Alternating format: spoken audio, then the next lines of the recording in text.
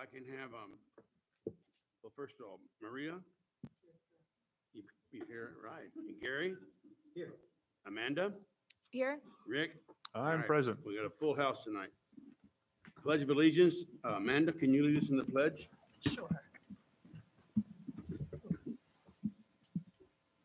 I pledge allegiance to the flag of the United States of America and to the republic for which it stands, one nation, under God, indivisible, with liberty and justice for all. Kylie, do we have any public comments? Not Nope. pertaining to closed session. Okay. Do you have any cards for public comment? Nope. Okay, tonight, closed session, number 1, pupil personnel, expulsion case number 2, 23 to 24, expulsion case number 3, 23 through 24. Number 2, conference on litigation, Government Code Section 54956.9, current litigation, 10 cases, CIVDS 1907172, CIVDS 2011183, CIVDS 2022956, CIVSB 2111303, CIVSB 220303, CIVSB 2218676, CIVSB 2227023, CIVSB 2304865, CIVSB 2314073, CIVSB 2322171, and Government Code Section 54954.5 and 54956.9. Anticipated litigation, we have 1 case. Public employee discipline, dismissal, release, reassignment, transfer, title certificated and classified. Number 4, public employee, appointment, resignation, retirement, reduction, title certificated and classified employees. Number 5, conference with the labor negotiator, agency negotiator, Dustin Conrad, employee organization, Apple Valley Unified Teachers Association. Number 6, agency negotiated, Dustin Conrad, employee organization, CSEA. Number 7, conference with the labor negotiator, Trinae Nelson is a negotiator, employee organization, unrepresented. Conference with real property negotiator, Government Code 54956.8, negotiation parties, Matthew Schellenberg and Apple Valley Unified School District. Security matters, Government Code Section 54957, consultation with the Apple Valley Unified School District, Chief of Police. And finally, number 10, superintendent evaluation. What I need now is a motion to go into closed session. I'll second. All in favor? Aye.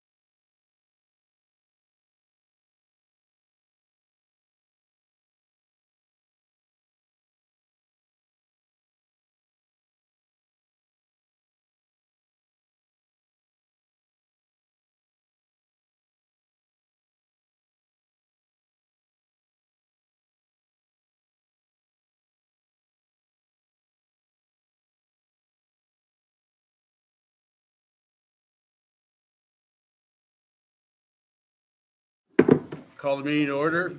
We'll have our student reports. First, Sycamore Rocks, Madison, and Bradley.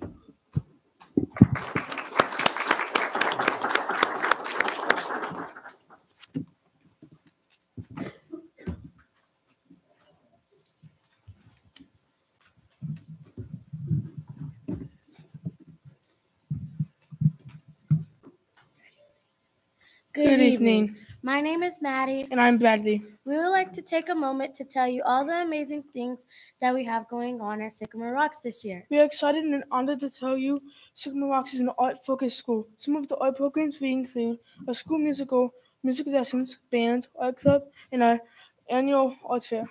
Students in our drama club are working hard practicing for this year's production, Moana, which will be performed in March. Everyone is so excited to see the story come to life on the stage. On Tuesday, our school held our annual Halloween event where students and their families had a safe and fun place to trick-or-treat and play games. We had such a great turnout at this event and look forward to our upcoming events such as Holiday Fun Night in December and Art Fair in May. A few weeks ago, Sycamore Rock Student Council hosted a spirit week to increase school spirit and celebrate Halloween. We love seeing everyone get creative with their outfit. Intervention is alive and well at Sycamore Rocks. These include guided reading, OG phonics intervention groups, LLI, and ELL support groups. We ensure that students are getting the help that they need to be successful in their learning. A few months ago, we had a great science assembly presented by the Gillettes. The students really enjoyed it and are looking forward to more STEM-related activities in the future. We have had the opportunity to participate in various after-school clubs this year. To name a few, Art Club, Esports, Math Club, Engineering, and STEM Club, and Basketball Club. One last thing, we would really like to thank all of our teachers and staff at Sycamore Rocks. They truly make our school special. Thank you for allowing us to speak about how exciting Sycamore Rocks is. Have a great night.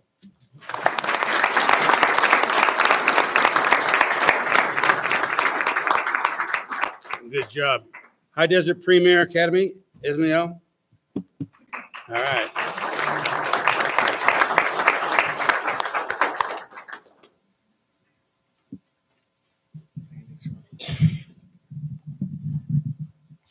That's good. Yeah. Good evening, President Bender, board members, Superintendent Nelson, and Executive Cabinet. I hope you all had a good fall break. October really flew by. Next thing we know, it's going to be 2024. Thank you, board member RSA, for visiting our campus. We hope you enjoyed seeing all the science experiments that were going on and the brain art that the students have been working on. We love having you visit our campus. Please come and see us anytime. World Kindness Day is November 13th. Take 10 seconds to look at your partner and say something nice. You look very nice, by the way. I'm sorry. You too, Mr. Bender. You look nice.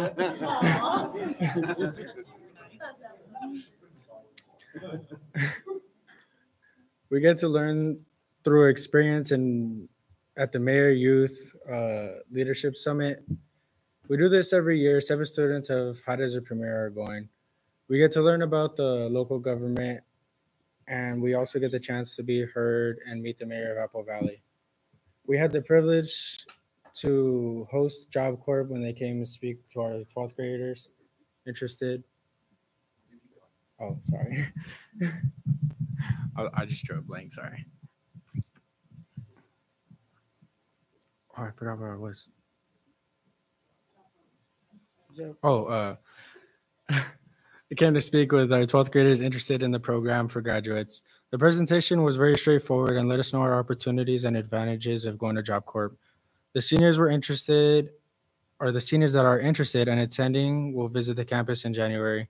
We also got a new OWL staff member, Miss Bryant. She was very nice and energetic. She's a very sweet woman, and she said she was very happy to be there and be a part of our OWLs. We're looking forward to having Superintendent Nelson and the cabinet visit us on the 8th to speak with our students. I hope we all have some great ideas for our school, and I look forward to seeing both of you guys there. I mean, just like last year. One last thing I wanted to say, our I want to give a shout out to our lunch ladies, Miss Nunez and Miss Hood. We don't have a traditional cafeteria, but they always do their best to fulfill our needs. They're very sweet. And I also wanted to talk about my brother. He's a graduate from High Desert Premier. He's a Marine now, and he's going to come and visit probably next week. And I'm going to have Mr. Smith see him, and hopefully he's happy to see you, Mrs. Smith. And I can't wait to see him and give my big brother a hug, I guess. Thank you all for your time and support. And I will see you all at the next meeting. I hope you have a great fall break and Thanksgiving, everyone.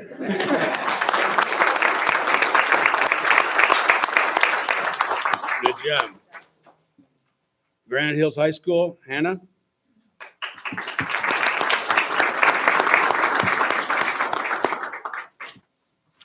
Good evening, board members, executive cabinet, and attendees. My name is Hannah Forget, the junior class president at Granite. I spoke to you all the past few months, and I'm very excited to speak to you guys again tonight. So last month, theater held their first annual fall festival. They had a haunted house in the pack, which was worked by the theater and Advent students, a trunk or treat, a costume contest, performances from band, choir, drama, dance, and many more, as well as booths and games from Link Crew, Key Club, Interactive Club, ASB, Skills USA, Track, French Club, Wrestling, GSA, Women's Empowerment Club, Yearbook, and a lot more. It was a huge success, and I can't wait to host it for years to come. On Halloween, ASB held the first pep rally of the year, and it was a huge success. We had performances from dance, our Latino band, choir, and a few others. We announced our door decorating contest and costume fest winners, and on October 20th, we held our Powder Puff game for the junior versus senior girls. It was a very fun, exciting game that extended into overtime, where the seniors took the win with the score of 12-6. I'm a little bit mad about that, but during our pep rally, we recognized our students for having the highest 11th grade CAS scores in math and English, and the highest CAS scores for science in the district. 115 students met or exceeded the standards in at least one test, and 23 students met or exceeded the standards in 2. 29 students met or exceeded the standards on all 3. And then some of our Link Crew leaders attended a Link Crew conference at Eisenhower High School last month. Our leaders learned team building skills, how they can improve their connections with other students, leadership skills, and made friends from all over the area. Last Friday, Link Crew also held an after-school movie night with snacks and foods, so that was cool for the freshmen. Drama went to see the musical Hadestown at the Amundsen Theater in LA. Drama and choir students teamed up to work as scarers at the Calico Ghost Town Halloween Haunt.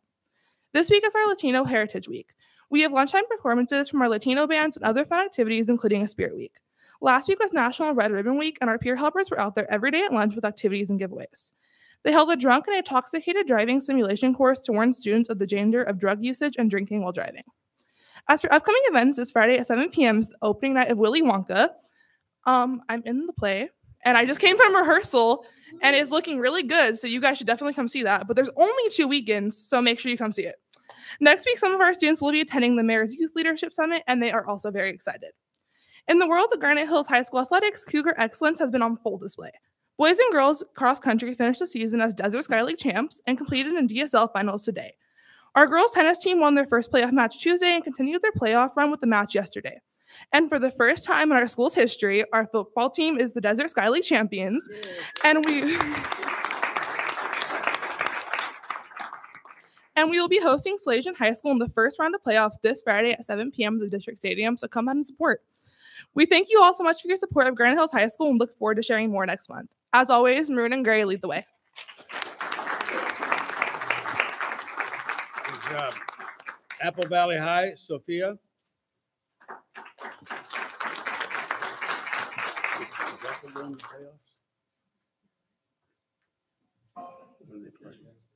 Thank you. Where? Thank you so much. Good evening, members of the board and attendees. My name is Sophia Brandt, and I'm the Apple Valley High School Associated Student Body Line President. Today, I'll be sharing with you what our students and staff have been up to the last month, as well as some of our goals for November.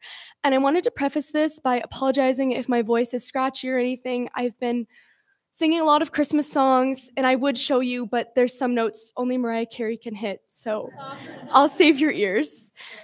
This past month has marked the start of a new quarter for our Sun Devils, and they have been excelling academically. Some of our amazing students were recognized with medals and certificates for their ability to read, write, and speak 2 languages at the Seal of Biliteracy ceremony. Academic shields and eagles were handed out around campus to students who had GPAs above a 3.5, and sophomores and juniors took the PSAT.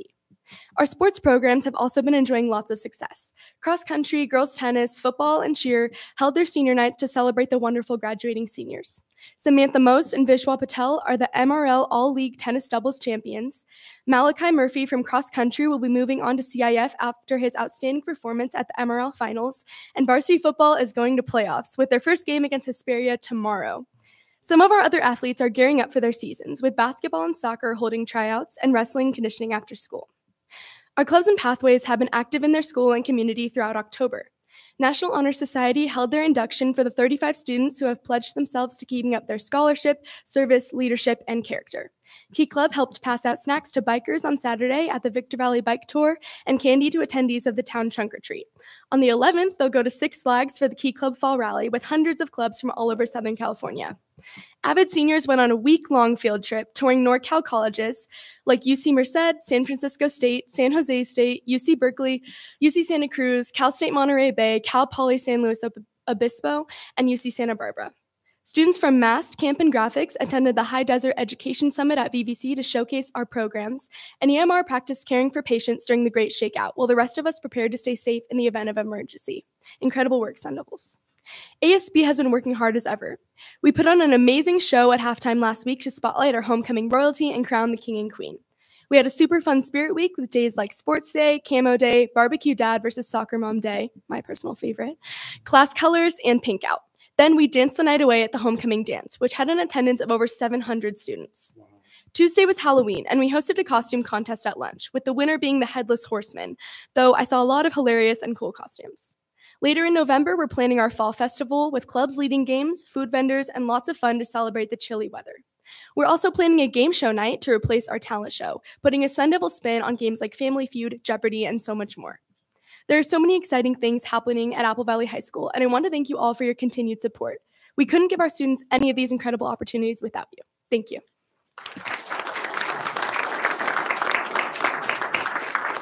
Very good. Our union representative reports, CSEA, Nicholas Garrett. I don't believe he's here this evening. Avuta, Karen Sabers. I don't believe she's here this evening either. Okay. Comments from the superintendent? I kind of like the buffer by the unions before I have to speak, because after they get to follow the students. Great job, all of you. And Ismail commented about student advisory. We've already hit both high schools with a small group to plan with us, and we're getting ready to do our large group, which will have about 70, between 50 and 75. I think we had 80 at Granite last year. At High Desert Premier, hopefully some of the returners, you'll be there, and you did make change last year, and you gave us some great ideas. So we love the process, but it takes the students telling us what other topics we need to talk about and not just what is adult driven. So appreciate the feedback. Our FFA students are in Indianapolis right now at National Conference. We will be getting out an invitation, so it's good to say this in the group. Ethnic Studies, we are moving down the pathway. The county schools will be working with us to facilitate the process of what that looks like in our district. And so tomorrow we will be getting out information about how to participate in that, the initial meeting, and then we'll share the following meetings for this school year. Next school year is a different topic because we will have to plan out those meetings based on what we actually need to get the curriculum completed. First time in school history, as mentioned, Granite Hills High School took the title. Drove up to Barstow on a Thursday night, and it was probably one of the coldest nights yet, and it was so exciting. And Granite showed up big. Their cheerleaders have to be down at the end of the track. They don't even get to be on the side because of where they have the bleachers. I was glad that after I've been to Barstow High School before for a football game. There were no lights on the visitor side. It was very dark in the past. So they've got lights. They've upgraded that. But it was great to watch the game and the celebration at the end. Pretty cool. I think it goes without saying that Daniel Rincon, as a alumni for that school, as the athletic director, that this is a major milestone for him, and again for Coach Gonzalez. He when we were talking about the stadium at a recent meeting with the planning, he told the architect team that he either played or one of his brothers played or has coached since the school has been playing football. And so for him to take a league title as the head football coach really does meet the criteria of what the Touchdown Club talks about all the time online, which is have faith, be fearless. And I think he lives that every day. And so congratulations to them. And then the fact that both high schools are in CIF this year is cool. Congratulations to Apple Valley High School and Coach Godfrey for moving on, and let's go beat Hesperia. There's a little bit of a difference here because they're local, right? Like, let's beat Hesperia. Granite needs to win too. Just Adam, right? Okay. Thanks, Hannah. I have the confidence. Because of social media, I realized that DSL was running today. I got to work and I said to Zoe, do you know the DSL was running finals today? And she goes, no. And I said, well, I'm going out to Horseman because I have a little bit of time in my calendar. And so we went out and we watched the finals today. And I have to tell you, living in the high desert for years, all you knew about was Barstow and their ability to run cross country. Well, I'm going to tell you that Maroon crossed the finish line today, and it wasn't Barstow. Yes. It was Granite. And it was the first 7 that came in were Granite Hills High School females. And I kept thinking, where'd everybody else go? Like, this really is done, right? And then the boys ran. And what I have to say is, I believe his name is Nolan. Is that correct? Okay. Nolan is a senior at Granite Hills High School. And today was the first day I got to watch him run.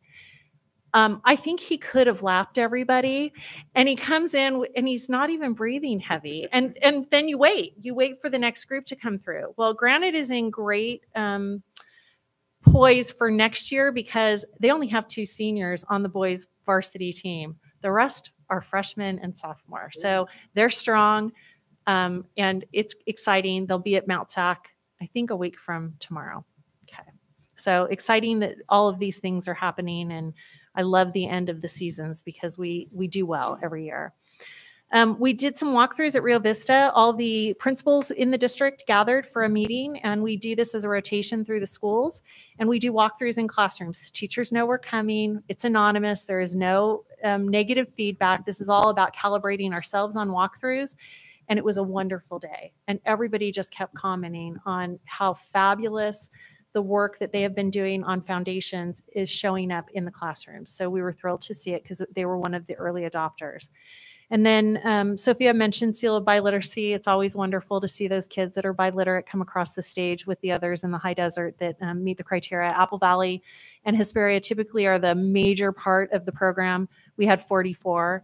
Hesperia is almost twice our size, and they just had a few more than us, but not double. So that the Seal of Biliteracy requirements are changing for next year. It appears that more students will be able to qualify with a better measure that actually includes things like being able to speak the language fully and write it, and not have the test that students take in the spring be one of the factors.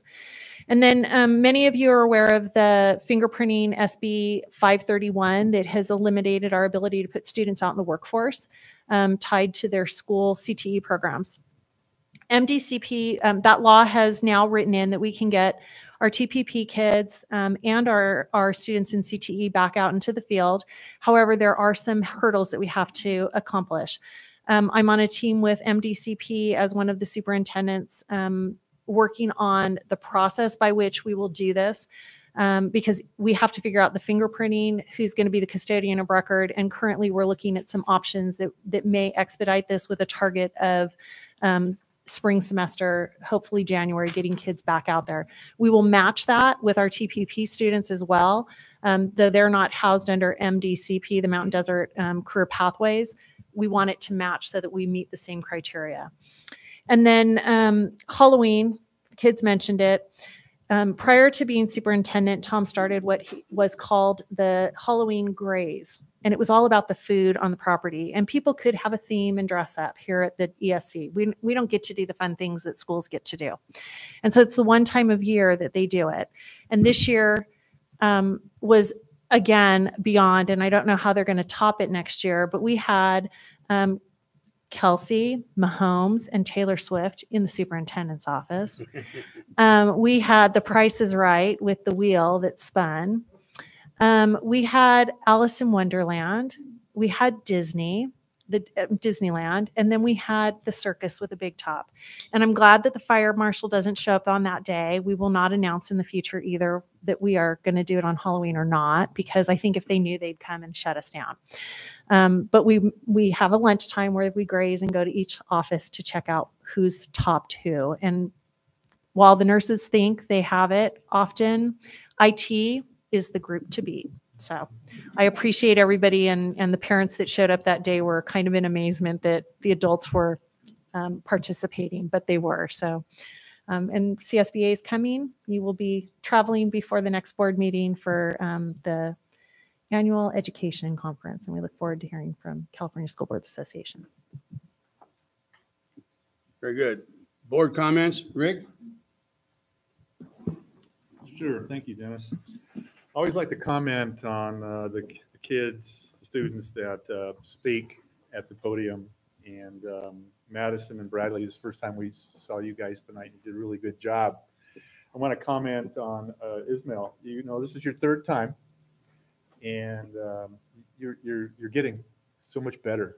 You know, not that you weren't good beginning, but you're so at ease up there. And it was really cool that you mentioned your brother who's serving in the U.S. Marines, especially in this time of what's going on in the world. So kudos to you. So keep up the students, keep up the good work. And as always, Sophia and Hannah, you guys are just like naturals up there. So good job. That's all I got to say. Thank you, Dennis.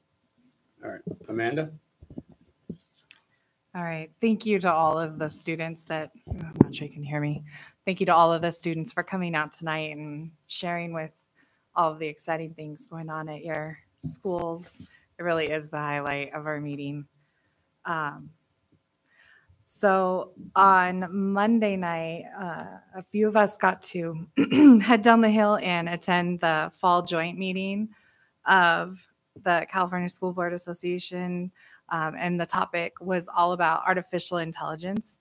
And it was just really exciting to listen to good news about artificial intelligence and how all of the different exciting ways that educators are going to get to utilize it in the classroom, and really for you students, how many careers are going to be open to you in the future to be able to use it. And it was just nice to not hear so much doom and gloom about it. And all the ways that it's going to really expand the career opportunities for you guys. So it was really interesting. And then I wanted to say congratulations also to all of the Seal of Biliteracy winners. That's just incredible to learn 2 or even 3 multiple languages. And also, if anyone in our district did not quite make the cut in time for that ceremony, they still are able to make it in time for graduation if they're seniors, so they can still get that and have that seal of biliteracy in time for walking in May. Let's see. Oh, earlier today, so after I got out of school today, I was able to swing by over to VVC, and they had their Dia de los Muertos celebration. And so that was really exciting just to kind of see. I was hoping maybe we'd like run into Ashley Guzman, but I was like, maybe we'll see her, but no.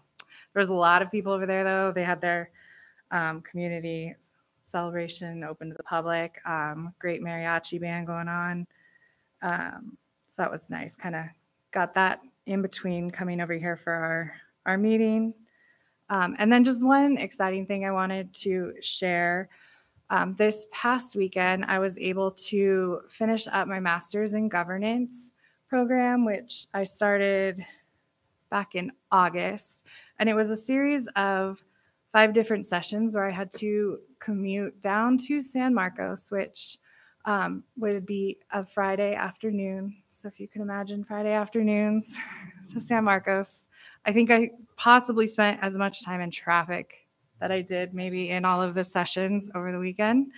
But it was just so worthwhile. And I know that Mrs. Akhtar or Ms. Akhtar is going to be done with hers next month. And I know Mrs. Nelson's almost done with hers as well. But yeah, next month. Are you next month as well? Yeah. I don't know. I show up online. Ours is online.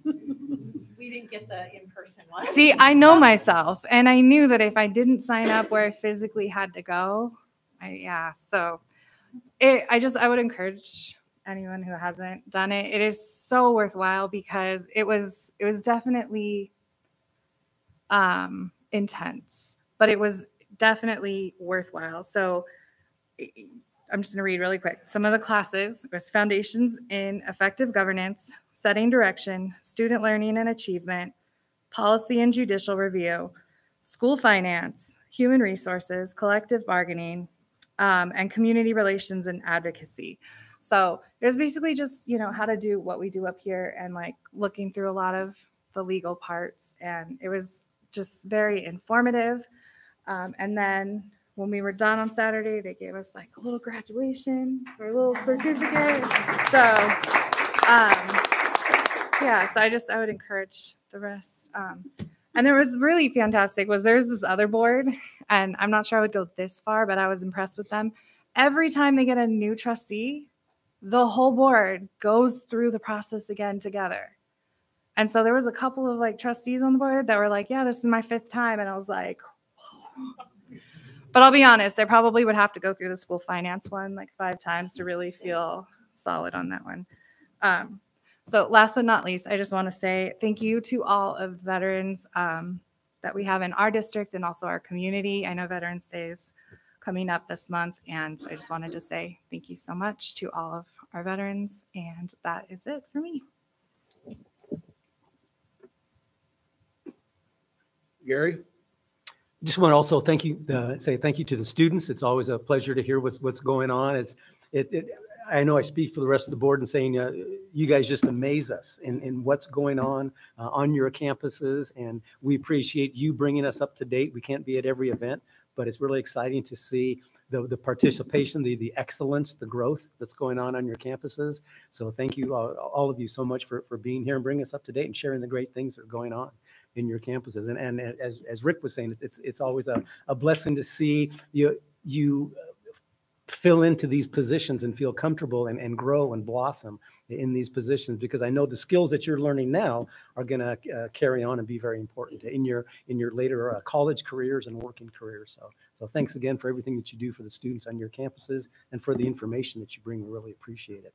And it was mentioned, I think Hannah, you mentioned it about the fall festivals, and I had a chance to visit a number of the fall festivals that were going on around the district this past month, and it was everywhere I went. It was just fantastic to see the amount of staff participation, the amount of student participation, the amount of parent participation. They were very, very well attended. And so I just want to say a big congratulations to all the parents and the staff and the teachers and the students who did such a great job in the various fall festivals. I really have to take my hat off to Mrs. Morales at Phoenix Academy too, because she volunteered to be the target in the pie throwing contest, and so she was definitely the lady of the evening. I guess it was like some kind of a fundraiser, to throw pies at her. But she was just a great sport and getting all kinds of money for her causes. So just thank you for all the hard work that went into the fall festivals. I know the students and the parents really enjoyed it.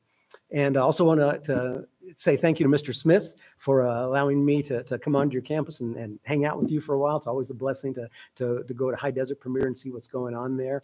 I just congratulate the teachers and the staff and the students for all the tremendous things that are going on at High Desert. Mr. Smith, you were sharing with me about the significant improvement in the attendance, the significant improvement in the graduation rate. So just want to say congratulations to you and your staff for the success of your Focus program, which heightens the collaboration, in your school community. So just thank you for your leadership and the leadership of your staff in that area. So just again, thank you for all the hard work that our teachers, our staff are doing, our parents doing every single day. It's always a blessing to get out on the campuses and share that and enjoy that with you. So thank you. That's all. Maria? I'm going to start with the students. You all that spoke today, you are rock stars. I almost want to say you get a star, you get a star, you get a star, you get a star, you get a star. I was really impressed by your poise. It is not easy to speak in front of adults and to hold your own. So I'm really, really impressed with what you had to share. I didn't do much this last month, but I did enough. I went to trunk or treat at the town center and actually handed out books to kids.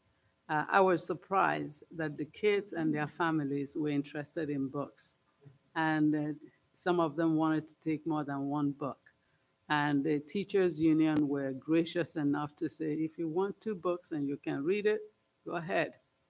So I have to say thank you to the teachers in this district because, you extend yourselves outside of school. You continue to be present on behalf of the students that you service. Congratulations to Mrs. Buchanan. I'm jealous. Because we started the Masters in Governance, but we wanted to do it the other way, to do it virtual with the superintendent. So Well, they didn't let us, Maria. they didn't remember? let us There because was no in person. Yeah, because COVID was in town and we were not allowed to visit. That's how So that's how we ended up doing ours virtual. And it's a 2-day deal for us. She does 1 day. So we're good. I'm not jealous that much to snatch your paper. Well, I know. and we're by gonna the get- way, she took my kids trunk or treating for me too because I was down at Masters in Governance. So I'm jealous of that part. I played grandma, and I've always liked to anybody that wants their kids to have a grandma in place. I'm ready. I'll take a place. I went to a craft show at Rancho Verde, and the parents were magnificent. They had stations, and I ended up buying 2 pumpkins. One was Apple Valley High School color, and one was Granite Hills color. And I kept thinking I'm going to bring it, but I bought the pumpkins in October, and I couldn't use it in November because Thanksgiving, Veterans Day, Halloween is over. So I didn't know how to do it, but definitely I'm going to save it in a bag because I'll use it next October, and it will be right here. Thank you so much to all of the people who took the time to come to this event, to this board meeting today. It's always a challenge to come to a board meeting and you may or may not be satisfied with what we have to say, but we're always willing to listen to you and hopefully begin to tackle what you bring forward to us. Our job as trustees is to be of service. My middle name is Service. And the students who got the literacy certificate, I should have had it. When I was growing up, I had to learn other languages. I sit here and I speak 7 languages, but sometimes it takes me a while to translate what I'm trying to say because other languages are in play in my head. So I need to be able to navigate how it is. English is not my first language, so I keep trying to make it happen. But I thank you all for taking the time to come here. I appreciate your children and what they're bringing to us. Thank you so much. Thank you. That's very good. I'd like to commend all the parents and the staff that come tonight. That's good. I love the sound of kids. Now, I want to really commend Hannah and Sophia. You've really improved, and it's going to serve you well in life. And don't worry, Ismail, you're doing good too. With your smile and your personality, you could talk your way out of a prison camp, you know. It's good to hear that Granite, after all these years, is going to the playoffs. I know it means a lot to me. And Dan Rincon's a former student of mine. And this is going to be good. It should be a good weekend. A little bit of victory. Yeah, it will be. Both high schools will do well. So with that, we'll get our closed session reports, and then we'll let you students leave.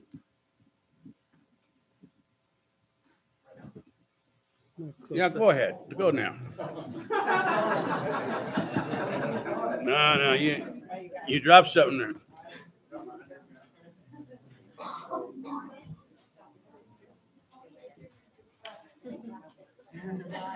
You're funny, man.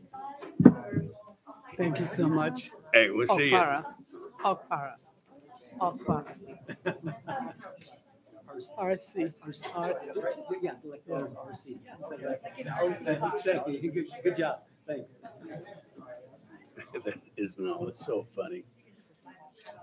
He could talk his way out of a prison camp. He convinced me that maybe Okay, Maria will give us our Okay. closed session reports. In closed session, the Board of Trustees took action in support of the following recommendation from the superintendent. Conference with labor negotiator on a motion by Mr. Raleigh and seconded by Mr. RC. The Board of Trustees approved the following: the memorandum of understanding with the Apple Valley Unified Teachers Association dated September 28, 2023, regarding emergency closure on a vote of 5-0. In closed session, the Board of Trustees took action in support of the following recommendation from the superintendent. Conference with labor negotiator. On a motion by RC, seconded by Okpara, the Board of Trustees approved the following. Approved the memorandum of an agreement with the California School Employees Association, CSEA, Chapter 828, dated September 20th, 2023, regarding Article 16 reclassification. That's it. Thank you. Now I need an approval, motion to approve the agenda as is. So moved. I'll second. All in favor? Aye. No recognition at this time. Discussion information by Mr. Schlosser on implication of electronic cigarettes and education code 48915. Thank you. Thank you. Thank you. Thank you, Javier. This is not a new topic, but there is new implications based on some legal analysis that our staff has done and in conjunction with our attorneys. Electronic cigarettes, vaping devices are, ask any school administrator, really any parent or student. They're all too common on campuses, and it's sort of a constant job, working to make sure that these aren't on campus, and then when they are, they're taking action to remove them. What's implication today is 48915, which is about it. It's really at what point does this cross the threshold and become a drug? And so there it is. Just real quick, so we're all defining the terms and talking about things in the same way. These vaping devices are, one, they're really hard to detect. They're tiny, as you might imagine, or they're larger ones. They come in all shapes and sizes, but they have to have these three elements: some kind of battery or power source, a heating element, and then a tank or pod to put whatever the liquid is into it. And of course, all kinds of crazy chemicals are put into these. What's germane for us today is, yes, of course, they have nicotine in them, some of them, but they, of course, now also in California, they have THC quite commonly. And they're also adding flavorings, right? All of these are actually prohibited at school by either Ed Code 48900H, 48900C, but of course, now we have the implications potentially for 48915. They're also prohibited because all of our schools, because we receive federal funds, must be alcohol-free and drug-free. So they're prohibited for adults or students. No one can have them there. So for nicotine only, as I mentioned, 48900H kind of is the governing Ed Code that allows us to administer student discipline for, for cigarettes. I can remember as a senior in Apple Valley High School, there was a smoking section. This Ed Code wasn't in place. It was right outside the gym. I really didn't understand that exactly how that was supposed to work. Right by the girls' side, yeah. It's not there anymore. Now, this was a long time ago. I'm old. But of course, school administrators aren't coming across cigarettes quite commonly anymore, right? That's a very rare thing. It's very often these vape devices with nicotine. So this Ed Code applies, but as you remember from our training from regarding school discipline, These ed codes in the 48900s require secondary findings. Other means of corrections have been applied and have repeatedly failed, or due to the nature of the incident, it's so egregious and dangerous that the student must be removed permanently. Our response, typically, of course, confiscation, parent contact, counseling, and cessation activities. We use the tobacco use prevention education curriculum. There are mitigating factors, right? Frequency, is it being sold? Those kinds of things can up the level of student discipline and move that along quicker so that we, can make, ultimately, we're trying to keep these out of school and really keep students healthy. That's if they're tobacco only. However, if they're THC related, of course we can use 48900C, the one that governs all drugs. But remember that ed code points us to a section of Division 10 of the Health and Safety Code and causes us to look for definitions there. Now, again, it's the 48900 ed code requires secondary findings. We really have to make sure we're following. Now, this one doesn't, this is important to note the difference between the 48900 where you can suspend or there can be a recommendation for expulsion, but we have to have those secondary findings.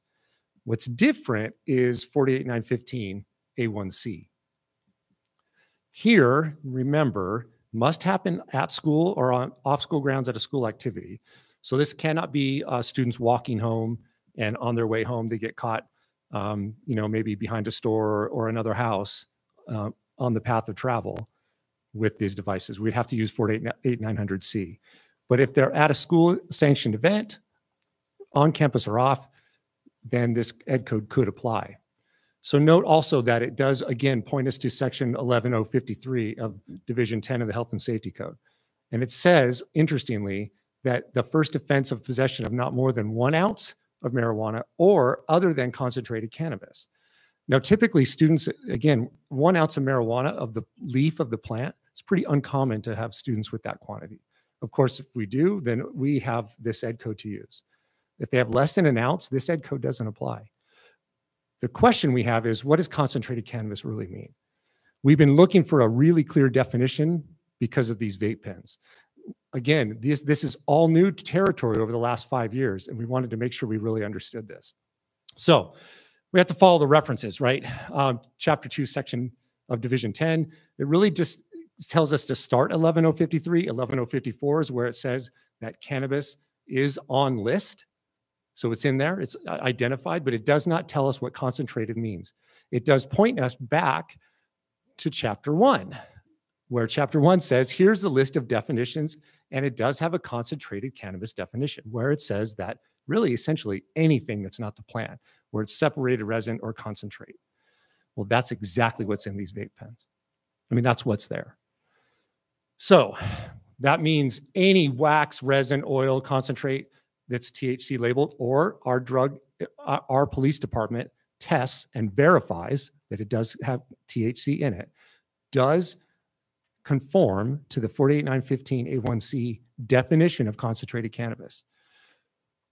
Here's why we're talking to you about this. In relevant part, this ed code then says the superintendent or his principal shall recommend expulsion unless other means of correction will work.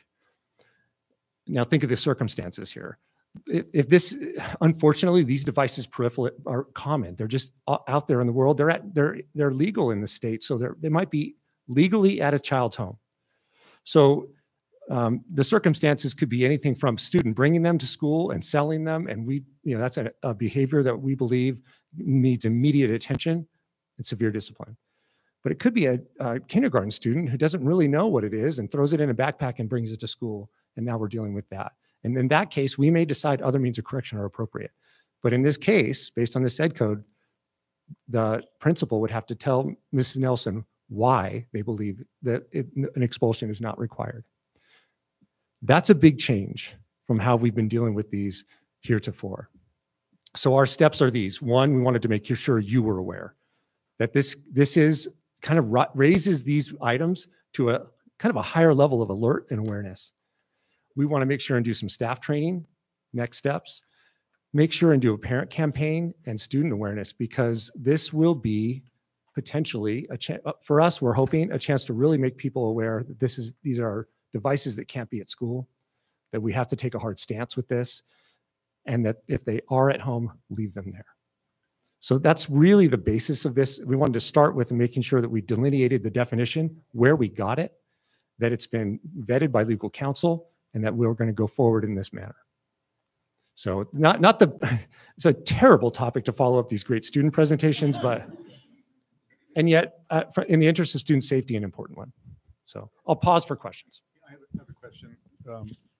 So I just actually today I read a story, and it actually was about the president passing or signing legislation banning certain types of cigarettes. But then in the same story, there was about vaping in schools, in that the numbers were way down. And I was like, and the numbers were so low. It was like 1% to 2% of students that are using any type of vape, whether it's THC, nicotine, or flavored stuff.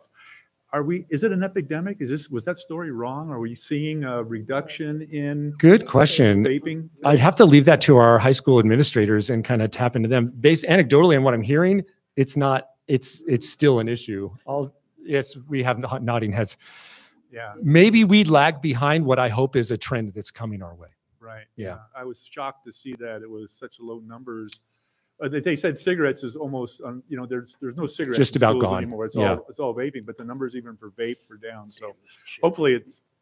Well, we hope so. And, maybe this campaign can continue to push that awareness, because not only, of course, do we see it, but we see students who just can't go without it, right? They just really struggle to be away from that just because of the addiction. Yeah. Yeah. Great. That's all I have, Dennis. Thanks. Well, the only question I have is, we do know that vaping is highly addictive. Yeah. And I'm just wondering if we do have a treatment program where we can send students who are getting so addicted to it. Yet I understand that there's a study out there that says it's not a big issue. But because I also work in a school system, it is a big issue, really big, So when the students show up in your classroom and you turn your back, and then the next second when you turn around, you have this smoke screen around, somebody is vaping. Yeah. So this is important enough for us to pay attention before we start losing our kids. Yeah, I agree. And that's something the high school administrators have worked to do, from the point of view of bringing in, even if need be, our therapists, right? To say, okay, this is not only do we need to administer appropriate discipline, but when you do come back, what are we going to do to make this different for you? Yeah. And so that might mean counseling. It might mean referral to an outside agency, but if need be, we've been trying to use in-house solutions to that as well. I'm going to apologize up front, Dennis, that I'm just these standing chairs here. get used during professional development, and we try to tell people not to use them because they get changed, and Mr. Bender likes his not to rock. And so I sent Kylie down on the floor just now to fix it for him, and she dropped him to the ground. Like, that's what happened. She can't stop laughing. I didn't want the audience or people online watching, or I got Amanda looking at me like, everybody okay? No. But this is how the superintendent operates with her executive assistant. She puts her on the ground to fix something and doesn't take responsibility for it. So I apologize, Kylie, that I made you do that. Dennis, I'm sorry that we just dropped your chair. And I'm sorry to the audience that we had to have that moment, but just bear with us. Yeah. I'd like to point out, yeah, on Netflix, they have a special documentary. It's entitled Vape, and how it was developed at Stanford and how they made millions. It's only 3 episodes, but it's an eye-opener how damaging that thing is, especially to teen girls that get addicted to the flavors. And it's like 10 times as strong as a cigarette. It's crazy, but I mean, it really opens your eyes to watch it. Simple, Thank you. Simple Vape is the title of it. Okay. Thank you. No, that's all right. That was a good job, Pat. Kylie, do we have any public comments? We have 2. Okay. Javier? No.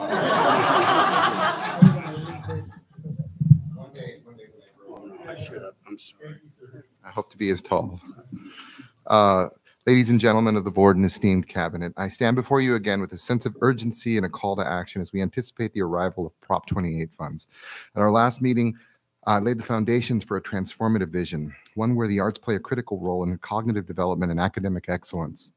It is essential that we revisit this profound impact of music education, underscored by double-blind studies, which I shared with you last time, which shows that music enhances the cognitive performance more significantly than any other activity. Our district has been spending significantly on music education, but with no clear coordination or articulation between the elementary, middle, and high school. The need for a visual arts performing, the VAPA coordinator, visual and performing arts coordinator, has become even more apparent as I meet with my VAPA colleagues. Currently, I'm the longest serving director of instrumental music at the high school. And the head of our premier performing arts academy, the Great Academy. I am keenly aware of the potential that lies within our grasp. Yet as we stand at the cusp of this opportunity, I feel a growing concern that without immediate planning and the guidance of a dedicated VAPA coordinator, we may not fully capitalize on the resources that will soon be available to us. The conversation around a VAPA coordinator should not be perceived as another item on our agenda, but as a strategic necessity. This role will be pivotal in creating a cohesive arts program that not only support our students' artistic pursuits, but also advance their academic achievement and life skills. This isn't about adding structure for structure's sake, but about unlocking the full potential of our students' abilities. Therefore, I urge the district to initiate proactive conversations and planning sessions. Our readiness to utilize the Prop 28 funds efficiently will set the stage for the caliber of arts education we aspire to provide. Our commitment to this cause will be demonstrated to our community and others looking to us as a model that we can prioritize educational excellence and innovation. Therefore, our district has the potential to be a beacon of arts education where students thrive not only in their educational endeavors, but also in their academic and personal growth. A VAPA coordinator can ensure that we achieve this vision with the attention and the skill it deserves. Let us not delay in this endeavor. The time to act is now. We must come together to prepare, plan, and position ourselves to be ready for the moment these funds are released next month, I'm being told. I'm here to prepare and assist, and I'm eager to collaborate in any way that I can and to ensure that our district stands ready to embark on this transformative journey. I look forward to having your support and working with all the stakeholders. Thank you so much. Thank you.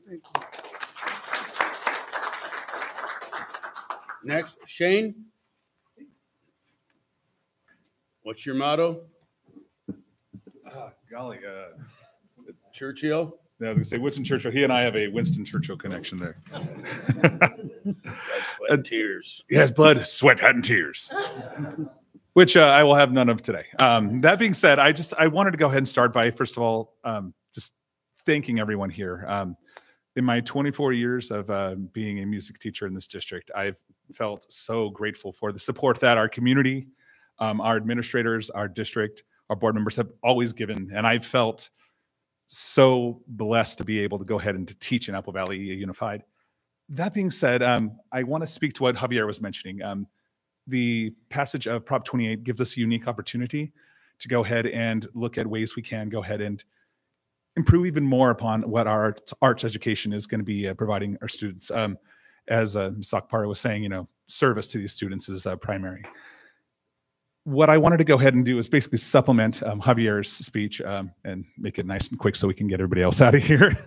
And that is just to go ahead and also speak to the need for a visual and performing arts coordinator.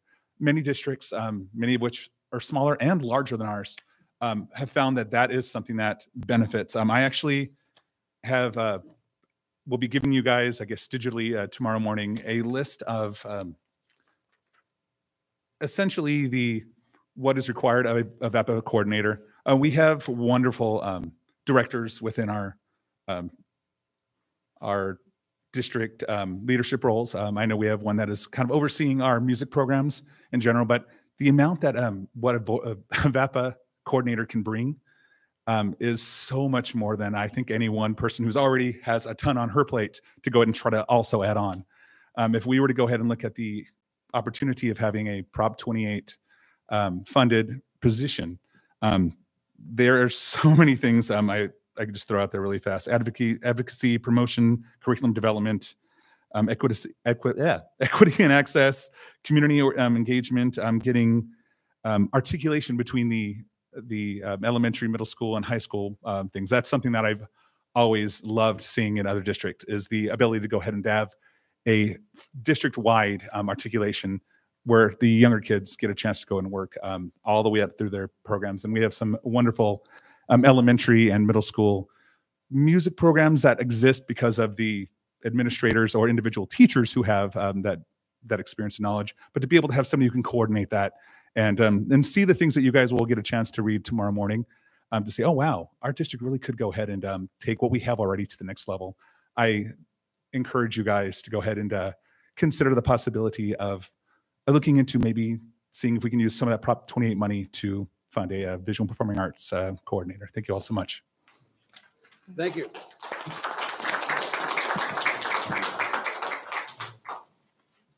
Discussion session. We need to approve the certificated and classified personnel actions as listed. May I have a motion? Second. All in favor? Aye. Approve the recommendation for requested leaves as noted. I move. Second. I'll second. All in favor? Aye. Approve the proposal for Daybreak Health Elementary Family Philanthropy. Do I have a motion? So moved. Second. We need a discussion on that. Okay, let's go for it. Yeah, or I can wait till the item's seconded and open for discussion. I It has been, think okay. we did. You want to set it aside? Just want to make sure and answer any questions, should there be any, regarding Okay. this item. It's a large contract to add the ability to provide family telehealth in areas where, and grade levels and really ages where we're currently not able to do that, but it's an area of great need. And we've had such good experience working with Daybreak Health so far that we wanted to just make sure and bring this to you and just give you an opportunity to ask questions should you have them. How do you determine who gets the service? At the moment, well, of course, right now what we're doing is we're making a referral through Care Solis directly to DMCC and or trying to assist a family get service through their healthcare provider. These would be families who tell us we have no other way, but we need help. Currently, we can't really reach them or get services to them unless DMCC, the local Desert Mountain Children's Center, can serve them. If for some reason they cannot, or if that service is going to take several weeks to set up, this might act as a bridge until such services could be rendered. Okay. I don't have a problem with it because I do know that DMCC is overloaded. Yeah. And sometimes when you ask for those services, it may take months to even get opportunity to be in front of somebody. So if the district is moving forward to be able to service the kids that we have and there's a need, I say we move forward with it. I just wanted you to explain it so that the public will know what it's all about. Thank you for that opportunity. Okay, and do I have a second? I'll second it. All in favor? Aye. Approve the recommendation of the administrative hearing chairperson. I'll move. Second. That's expulsion number 2, right? Number 2, 20324. I move. Second. I'll second the motion. All in favor? Aye. Okay. Expulsion case number 3, 2023 through 24. Motion. I'll move. Second. I'll second. All in favor? Aye. The consent agenda, it's 1 through 33 to expedite everything. We'll do it all at once. So can I have a motion to approve 1 through 33? I'd like to pull number 15, please. Number what? 15? She say 15? 15. Yeah, 1-5. That's it. I'm going to pull That's your number. I'm going to pull numbers 9, 10, 24, 30, and 31.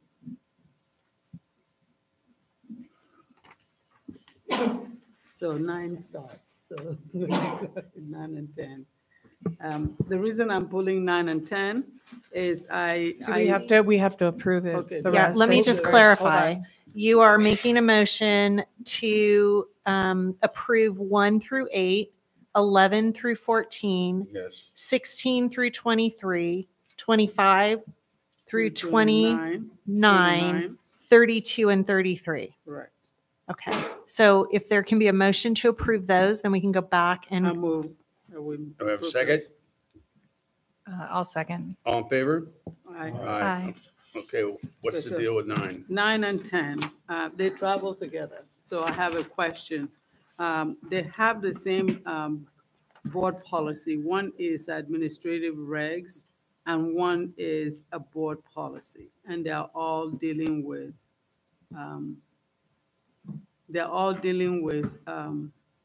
uniform complaint. However, as I'm reading it, the language is not the same for both. I know that one is AR and one is board policy. So I'm kind of curious about why the language is a little different for both. Ms. Opara, are you, the one you had called me about today was 1312.1 board policy and AR? Mhm. You pulled board policy 1312.2 and 1312.3. Okay, so I'm I, gonna. I think I can answer all of the above if that If helps. that works, yeah. I understand the question, I believe, in reference back to the variance in language between the 1312.1 board policy and the 1312.1 administrative regulation. Just to be clear, that down there on item number 9 and 10, those are 1312.2 and .3, both of which are board policies here for a first read. 1312.2 is exclusively focused on complaints concerning curriculum. So if we ever have a curriculum complaint come in, that is the board policy that governs that process. And then the 1312.3 is pretty much our uniform complaint procedure policy, which are what I would call our higher level complaints, those that have to do with discrimination, harassment, things like that for protected class. But our 1312.1, those are our general, I don't want to say run of the mill and make it sound like I'm downplaying it, but our general personnel complaints. Things that people have concerns about that may not meet the threshold. And if you look at the structure of the board policy versus the administrative regulation, you'll notice the board policy in typical fashion tells us, what we need to do. The administrative regulation is kind of how we do that. These have to be read in unison, because when we read board policy board policy for the .1, it'll go down to like the appeal process at the end. Correct. But then we look at the 1312, the ADREG, the administrative regulation, and it says, when you get to that appeal, these are the things that you better have ready for the board to see in order to fulfill our policy on that. So it's like, what'll happen? We're going to have an appeal. How are we going to do it? You're going to provide these things. And that's why it's in two different areas. And this is all in response to 1078? I don't know the number off the top of my head, but it does have a lot to do. It's entirely related to the yes. Okay. Is that the number 10? That's right. The instructional material one is related to AB 1078, Yes. which is new law that just went into effect. Assembly, okay. So do you want to move 9 and 10? So number 15. 15. Oh, that's me. All right. So that is all of the litany of the literature lists that were approved. And I just wanted to bring it forward, especially for the public, because there was a few different lists on there. And it was brought to my attention that we did not used to have a district librarian, and that we were kind of housed under the county librarian, but that we now have Grace Gardner, and that she has spent tons and tons of time going through all of our old board approval lists and scanned all of them in. And so now they are all accessible digitally and easily searchable. And so what we're approving here is all of those lists now that have been approved. The ones that have never gone through the full process, they now have gone through the formal process. Any that was not found in any of the archives has gone through the process, even if they've been used for decades. Gotcha. We took them through the process just so that they were on display and publicly. Fantastic. Yes, all of it. All right. But all of the other ones, though, she spent just hours and hours and researching, and now we have it all nice and neat in one spot and make it nice and clean. So thank you. Please tell her thank you. Will do. Thank you. Yes. Okay, number 24. 24, I know that I contacted the superintendent regarding this, so I really would like the community to know what 24 is about. Even though she explained it to me, but I'm not sure enough people know enough about the community engagement initiative, peer leading and learning network district participation. So usually when we come in to approve these things, sometimes the community is not aware of what this really means. And so I wanted the explanation again so that it is publicly available. Go ahead, Pat. The Community Engagement Initiative is a group statewide that is convened in order to help schools and school districts, but it actually is more school focused in their process of gathering community input and writing the community schools implementation grants. And so our thought was that because we are also in that stage of community school planning, working towards an implementation grant, that this would act as a catalyst for us to be able to gather sort of appropriate coaching and information from successful grantees who can tell us the pathway they took, but allow us to customize it ourselves. There's no cost to us. In fact, they're paying any related costs that have to do with any of the travel or other things that might incur costs for participants. We're limited to 15 participants. So we have a home team and a travel team. I'm on the junior varsity. I don't get to travel. There's a group of folks who will be traveling if this proves to be useful. And we've said from the beginning that if this process is in serving the school district and the schools of Apple Valley, that this would be a good way for us to be kind of in the front of a successful grant application. Ultimately, that is our target. And if this serves in that way, that'd be wonderful. So listening to you, I know that we did have a community school grant person that we had. We paused on it.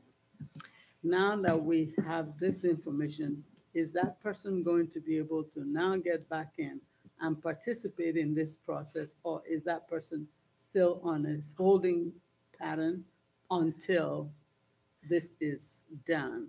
I'm just curious. Well, this process is entirely populated by school site staff, parents, and students. And so this is separate from the facilitation that we did last year. We can certainly still work outside of this really kind of limited 8-day process to continue that work. But we don't currently have the ability to do that, or rather have a plan to do that in this particular forum.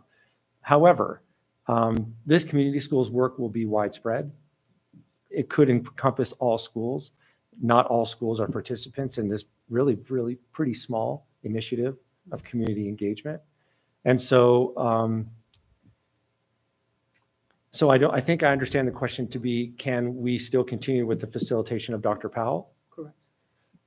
I think that depends on what's necessary after they go through the CEI process. We had not been engaged in the community schools initiative, this group. And when we were invited to participate, that was after that original request for proposal.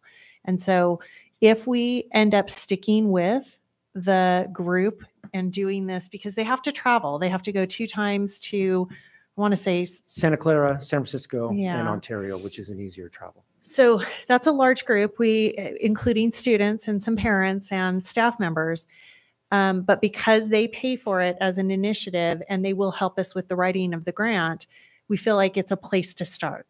If after they get going on it, if they come forward and say, this isn't helpful, then we will engage the board in that as a possibility. And we certainly have other schools that may go down the pathway of applying for the implementation grant that we did not originally apply for or intend to as a start, just because of capacity. to start this up, it's a major commitment with a 5-year grant for the implementation. We only right now have that planning grant. The county did with the other systems portion of support, yes, allow for with application from Apple Valley Unified, gave us permission to work with Dr. Powell in his capacity in serving the schools as was requested by schools. For trauma-informed instruction and support that way. Totally separate. Totally separate and funded by the From our county. fund? Yep. Because I'm kind of curious, when we go all the way out of the county, we actually go out all the way out of the area, region. These people are in Northern California. Our coach is from Anaheim. Yeah, okay. So Anaheim schools have community schools, and so that's who they've assigned to Apple Valley as our, they were an earlier round of implementation and have functioning community schools. So that's who we have been assigned. It is a statewide group, however. There are 220 participants in this group, statewide. All right. I just want to be sure that we keep that in mind, because in I hate to call people's names on this. Right, but for consultation. For the consultation, because he understands the culture of here. And to get people from Anaheim, I'm not sure they understand the culture of Apple Valley, even the high desert. So as we begin to write the grant, that we begin to actually branch back out to the likes of Dr. Powell, because he understands that culture to help out with that process. And just, I don't know if I'm saying two different things, but I thought this is part of that whole related topic. Yes. And I think now that we're having that conversation, I like to really have the conversation. Yeah. And I think we've got him in at the schools doing the trauma-informed instruction and support that way through their SIS grant, CSI grant. Pat, which one? SIS? SIS? Something. Whatever. We're differentiated assistance, and that gives us access to SOS funds. SOS. So thank you. There's Too many acronyms. I'm sorry. But when we get ready to do the implementation, after they go through this beginning initial phase, so they've already done several online discussions as a group. Once they get moving, if it is not helpful to participate in the group we've been assigned to, we are not harmed to pull out and say we do not want to participate any longer. And then we will come back to the board with a recommendation on moving forward with some facilitation. Because really it wasn't about the writing. Dr. Powell would not be writing. He would just be facilitating the process so that it was fully Number 30. collaborative. Number 30, I just wanted to state, when I saw it initially, I thought, why do we have this many consultants under one umbrella? But the superintendent explained to me that the consultant agreements are those that are under the threshold of $5,000. And so and we had given the permission to Yes, the assistant superintendent ed service. Administrative services is authorized under board So he policy. did that. Then 31, I pulled it because I really wanted to take the time to thank our schools for meeting the standard for the Williams lawsuit, because they really did prove that our students have the textbooks, our students have the materials, and there is no corrective action. And I wanted to take the time to say thank you so much for making sure that the textbooks and the materials are in front of the kids, and there was no shortage. Thank you again. Okay, can I have a motion to approve 9, 10, 15, 24, 30, and 31? So moved. I second it. All in favor? Aye. Aye. All right. If there's no other business. I just have a comment real quick, Dennis. Yes, go ahead. If I can, if I may. I want to thank Javier and Shane for showing up. Oh, yes. It means a lot when, as a board member, when teachers show up to advocate for their programs. So I know this is the second time I'm seeing you guys here. It's a good And, program. you know, it's 8:30 at night, and you know you got to work in the morning, and it means a lot. So 8:30 in the evening. I'm sorry, got to be to work. No, I mean, we gotta get up. Anyway, well, I appreciate it. I want to acknowledge you guys here. So thanks. All right. I'd like to entertain a motion to vamonos. So moved. All right, all in favor? Aye. You just have your language. Huh? You have your